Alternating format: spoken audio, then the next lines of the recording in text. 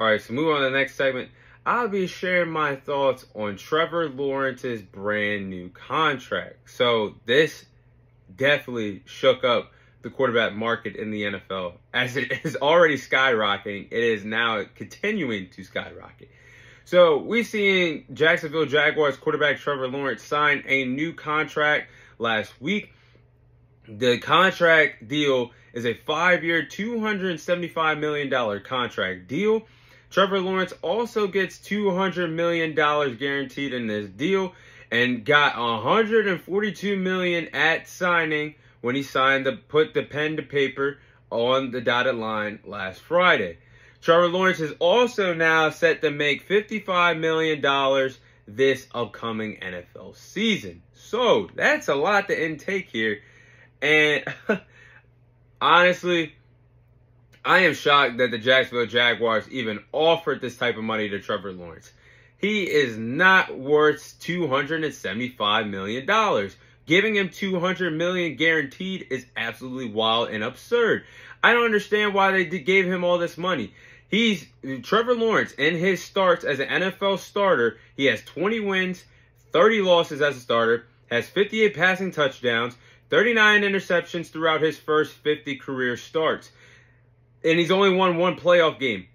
If I were to pull up the stats to you guys, head-to-head, Daniel Jones has identical stats as Trevor Lawrence, and he's also won a playoff game. So for you to give him $275 million, $200 million guaranteed, is absolutely insane. And I'm not even going to go in order, but I can name 10 quarterbacks off the top of my head that's better than Trevor Lawrence. Patrick Mahomes, Joe Burrow, Lamar Jackson, Josh Allen, Aaron Rodgers, Jalen Hurts, Justin Herbert, Dak Prescott. I mean, who else is there? Kirk Cousins. There's another, Jared Goff. That's not my top 10 in order, but I'm just saying that's 10 quarterbacks off the top of my head.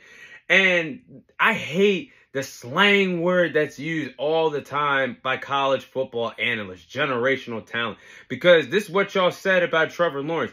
I have yet to see anything generational about Trevor Lawrence since he's gotten to the National Football League. And he has yet to become the guy that he was at Clemson when y'all were slanging that generational talent thing around. He's been average in the NFL. He's not even a top 12 guy. He's average, and he's not even the best quarterback in his division anymore. That title goes to C.J. Stroud now. So the fact that the quarterback market is officially broken, the fact that you're giving somebody that has 20 wins, 30 losses, and 50 career starts, $275 million, 200 guaranteed, 142 in the million in the signing. This is crazy. This is absurd. I cannot believe that the Jacksonville Jaguars did this.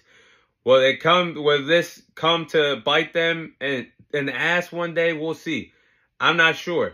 But if he does not live up to this contract, he could be in a situation like the Giants have with Daniel Jones.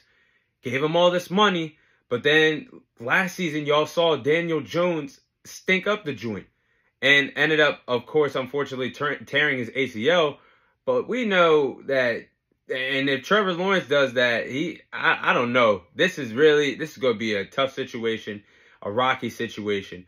But those are my thoughts on Trevor Lawrence getting that huge contract.